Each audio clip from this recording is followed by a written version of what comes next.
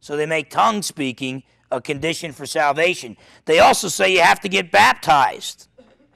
Water baptized to get saved. They teach baptismal regeneration. And by the way, if you baptize in the name of the Father, the Son, and the Holy Spirit, like Jesus commanded Matthew 28:19, that doesn't count. You got to baptize in the name of Jesus only. Okay? And in order to get saved. Cornelius heard Peter's preaching and got saved and spoke in tongues. And then after that, Peter said, boy, we better baptize this guy. Acts chapter 10. Cornelius gets saved, and he wasn't even baptized. Just like the thief on the cross. Now, with the thief on the cross, Jesus promised he would be in paradise with him before the night was out. But with the thief on the cross, they could say, well, that was before Pentecost. After Pentecost, things changed. They could try to jump through hoops. But the fact of the matter, even after Pentecost, Cornelius was saved and spoke in tongues before he was baptized. You compare Acts 10:44-48 with what Peter said about it in Acts 11:17-18. That was Cornelius getting saved and speaking in tongues, and he wasn't baptized till after it. Okay? Now let me say this. Two things. They'll bring up verses like Acts 2:38, which in the English often sounds like you have to be water baptized in order to be saved. And then there's a passage in Mark chapter 16.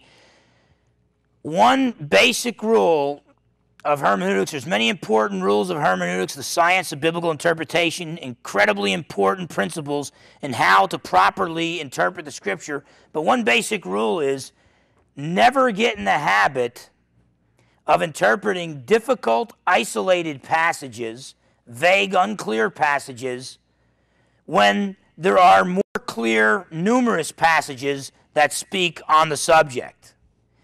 And, what the Oneness Pentecostals do is what the Jehovah's Witnesses do and the Mormons do. They pull verses, isolated passages, totally out of their context, and then give it a meaning that differs with the original meaning. Sometimes they just straight out contradict the original meaning. And so what I'm saying is there are passages like John 3:16-18, Ephesians 2:8-9, John 6:47, truly, truly, I say to you, he who believes has eternal life.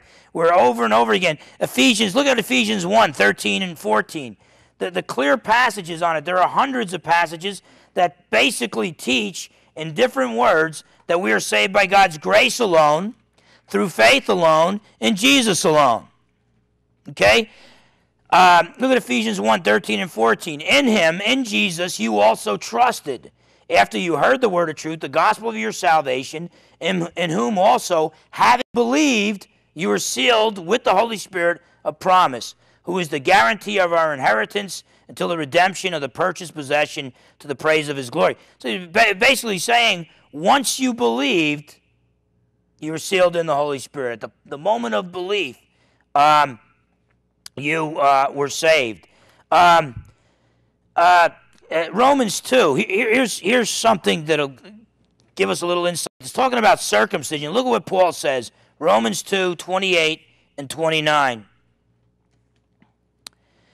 For he is not a Jew who is one outwardly, nor is circumcision that which is outward in the flesh, but he is a Jew who is one inwardly. And circumcision is that of the heart, in the spirit, not the letter, not in the letter, whose praise is not from men, but from God. So Paul says true circumcision is spirit circumcision of the heart, not outward circumcision of the flesh. It's the same with water baptism, okay? Water baptism doesn't save. Outward cleansing of your body doesn't get you to heaven. It's the inward cleansing of the regeneration through the Holy Spirit, Titus 3:4-7. It's the cleansing of your conscience, the cleansing of your heart. It's spiritual baptism. Now, early on in the church, the book of Acts was transitional. Spirit baptism came after you accepted Jesus as your Savior. Then the Holy Spirit baptized the church on the Feast of Pentecost. He postponed the baptism of the Samaritans so that Peter and John could see that it's the same Spirit baptizing them. Therefore, the Samaritans are in the same church. But after that transitional period, Peter could say, this baptism now saves you. Okay? Jesus could differentiate. John the Baptist could differentiate. I baptize with water. He baptizes with the Holy Spirit and fire. Matthew 3:11. verse 12, he explains what he means. That Jesus will gather the wheat into his barn, but he'll take the chaff, the garbage, and burn it with unquenchable fire. So let me say this. I hope it doesn't offend anybody. Some of our Pentecostal brothers who are not Oneness Pentecostals, who are Pentecostals who truly believe, some of them say that we're baptized with the Holy Spirit and fire. No, it's either or. You're either baptized with the Holy Spirit, gathered in the barn, or you're baptized with fire, you're burned up with unquenchable fire. So Jesus draws a distinction. In the end, in the kingdom of God, you're either going to be baptized by Jesus with the Holy Spirit. This baptism now saves you, says Peter, or you're going to be baptized with the judgment with the fire of judgment. Okay? So what I'm saying is, inward spirit baptism regenerates us, gives us the new life, and saves. If you trust in Jesus for salvation, you receive that inward baptism, that inward cleansing, that inward regeneration, that inward new birth, that spiritual rebirth that saves. Water baptism is just an outward sign that's symbolic of that. Now, having said that, let me say this, and I'm going to sound like a Baptist here. Water baptism doesn't save. That doesn't mean that water baptism is not important. Okay?